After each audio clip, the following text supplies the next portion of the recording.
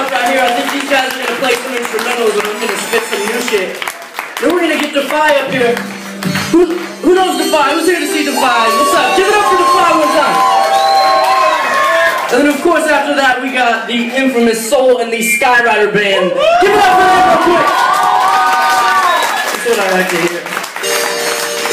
Oh, I'm keeping this. Play that one you were playing in there.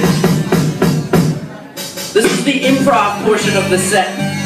Yeah! We're gonna need your participation in the sense that I need you to really like it. Like, really. I'm gonna do some new stuff that I just wrote. And it's like this. In the place where everyone's mistakes are amplified, analyzing everyone's life cause you're excited.